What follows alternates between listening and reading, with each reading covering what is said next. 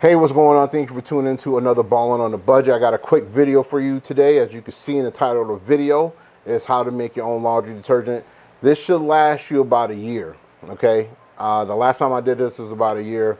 I've been doing this laundry detergent for about 5 years now. And at the height, all 6 of us was in the house, me, my wife, and our 4 kids. We have since had 1 child moved out. And 1 is almost out the door. So I'm gonna go through a list of what you need.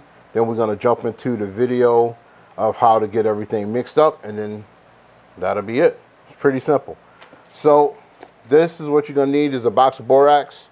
I'm gonna be leaving the list down below so you can take a screenshot. You need this Arm & Hammer Super Washing Soda, and that is not to be confused with the Arm & Hammer Baking Soda. Now, you don't have to use Arm & Hammer baking soda, and even though this is a 4-pound box, you only need 2 pounds, okay? This can be found in the baking aisle if it's not in the aisle with this.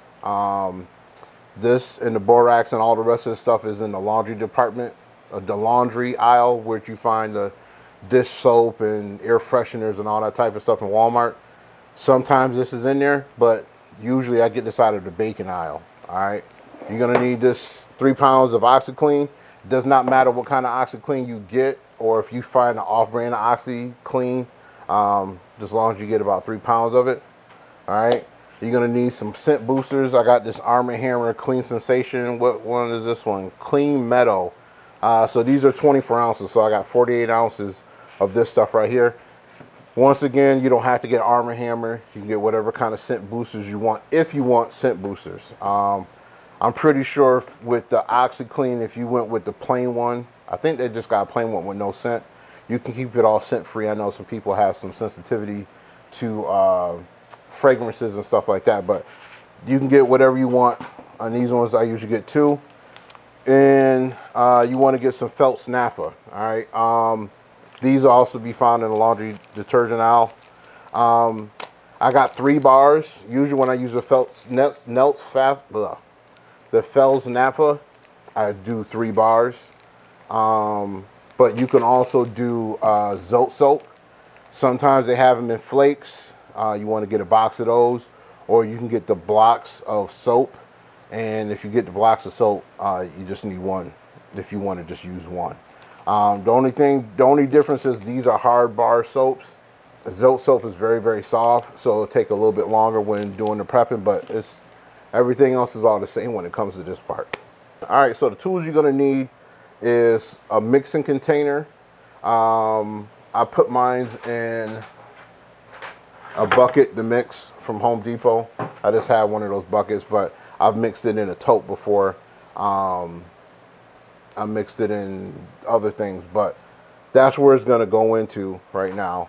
You're gonna need a knife, you need a cutting board, and I went to Salvation Army and picked up a blender. Now you can use a cheese grate. That's what I used at first. And I used the blender. As you'll see, I'm gonna put a little bit of powder in here, some baking soda, and I'm gonna put chunks of, once I cut up the Fels Naptha, I'm gonna put some chunks in there, blend it just a little bit. But you're gonna do it sparingly, because you do not want this to heat up, because once it starts heating up, the friction of it, it starts binding the soap into the blade. So you don't want that. You just kind of want to pulsate. Dump that out, put some more baking soda in, put some more chunks in until it's all blended up, and then you mix it up a little bit at a time, and then boom, you have your soap. So let's get to mixing this stuff up, and see you back in here in a second.